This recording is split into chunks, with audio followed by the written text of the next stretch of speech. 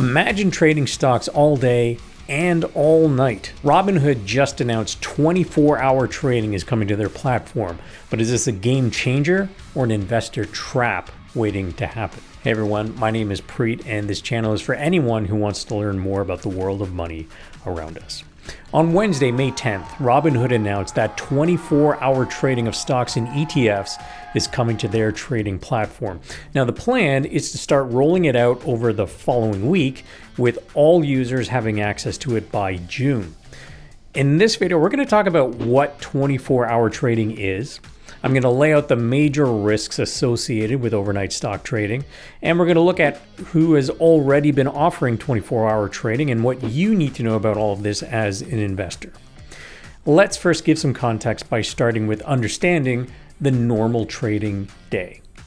Traditional stock trading takes place over 6.5 hours a day, with the opening bell ringing at 9:30 a.m. Eastern Time and the closing bell ringing at 4 p.m. Eastern Time on weekdays. Extended hours trading refers to trading that occurs outside these regular trading hours and can be divided into pre-market trading and after-hours trading.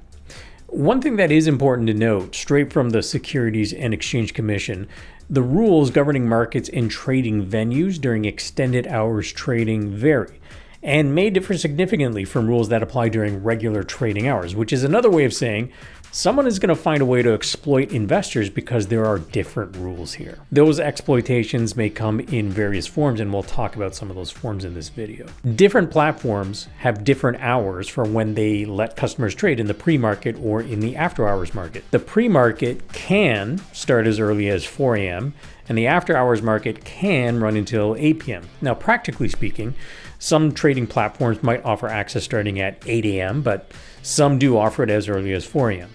Pre-market trading is not available for all market exchanges. It is available for the New York Stock Exchange and the NASDAQ, but pre-market trading is not available for example, the Toronto Stock Exchange. After-hours trading times also vary by platform and exchange. Most after-hours trading volume in the US runs until about 6 or 6:30, so some platforms just stop there, but some of them run until 8 p.m. in some cases. In Canada, on the TSX, after-hours trading is available, but only from 4:15 to 5 p.m. Eastern Time. So now let's talk about 24-hour trading. It's commonly referred to as 24/5 trading, as in 24 hours a day, 5 days a week, as the weekends are not currently available. Though that might be changing soon, as other companies have signaled their plans to make that a reality.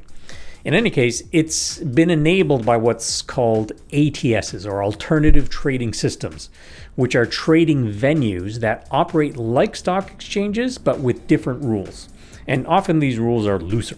One in particular, called BOATS, which stands for Blue Ocean Alternative Trading System, provides the venue for trading stocks from 8 p.m. at night until 4 a.m. in the morning. So when you connect that to the earliest pre-market trading hours and latest after-hours trading, it's possible for a brokerage, where customers place their orders, to get access to trading securities 24 hours a day, 5 days a week.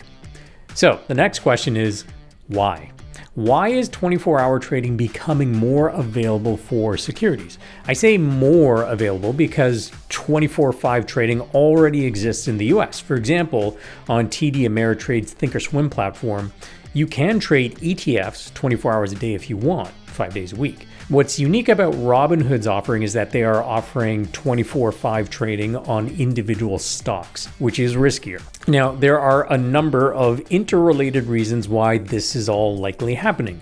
One, Forex and crypto already allow for 24-hour trading. And more so with crypto. The fact that more retail individual investors have been introduced to investing with cryptocurrencies being available 24/7, from their perspective, it might be weird to be limited to trading only 6.5 hours, 5 days a week. Two, the growth in demand from overseas investors who want to trade US securities during their normal workday has grown. Blue Ocean has signed some partnerships with firms in Asia who are using their trading venue to access US stocks when their investors are awake, because the US is one of the most important, largest stock markets in the world and people want access to it. We want to give global investors the ability to manage their risk 24 hours a day, but we also want to give Asian investors, in particular Korean investors, the ability to trade US stocks during their daytime hours. Access to US stocks during the trading day of investors around the world makes this a very lucrative business. And if it's working for overseas investors, companies like Blue Ocean would be expected to continue expanding and building new relationships with brokerages all around the world, including at home. And 3, there was a boom in retail investor account openings during the first 2 years of the pandemic. One of the reasons was that people were working from home and had more time and access to trading stocks. And as newer account trading dies down, and with the return to the office taking place, trading revenues are down for brokerages. So why not make trading available when people aren't at the office to try and recapture some of that drop in trading revenue? 4, the spreads are wider, and so the profit margins for market makers will likely be higher. While volumes are lower, there is money to be made off the backs of retail investors. And if you want to learn more about that, I'll add a link to a detailed video that explains payment for order flow, which will explain how a market maker can make money based on spreads. So, what are the risks associated with overnight trading and extended trading in general? Well, there's the risk of lower liquidity, which translates into a lot of knock-on potential problems. Liquidity refers to how efficiently you can buy and sell at a competitive price. When there are lots of orders and volume of trades, pricing is more efficient and the spreads are narrow. Because there are relatively few investors in after-hours and overnight trading venues, there's not a lot of orders or volume. Look at this chart from Investopedia, which gives an example of trading in a security during normal trading hours and then in between trading days during extended hours. Volume is higher during the normal trading day, but comparatively close to zero, in this case, during extended hours. And with that, you can see much higher volatility, which can translate into much higher emotional responses, which can translate into making rash decisions and big mistakes. If you don't know the difference between market orders and limit orders, you'll lose your shirt in extended hours trading. That being said, many brokerages don't allow you to use market orders during extended hours because it is so risky. But some do. And again, if you don't know the difference, that is an expensive lesson to learn the hard way. Spreads can be huge, and you can take advantage of less experienced investors or get taken advantage of. You run the risk of wildly overpaying when buying and getting a lowball price when selling. You also just might not get your order filled at all. The risk of unlinked markets is not one to gloss over. It's possible that the price shown to you is vastly different to the price offered on another trading venue at the same time. As a retail investor, you might only see the one venue, while a professional that you're trading against is operating in multiple venues at the same time. They could take advantage of the different prices on different venues to happily trade against you all night long and make money no matter which way the stock is moving due to arbitrage. There's a whole list of extended market trading risks that I'll link to from the SEC, but perhaps the biggest risk to individual investors is that the more you trade, the worse performance tends to be. There was a landmark paper that came out in the year 2000 called Trading Can Be Hazardous to Your Wealth. The main takeaway was that the more people traded, the lower their performance, all other things being equal. Specifically, the investors who traded the most, the highest quintile as measured by portfolio turnover, underperformed an appropriate benchmark by over 10% annually. While commissions and bid-ask spreads are lower today, competition from algorithmic and high-frequency traders is higher.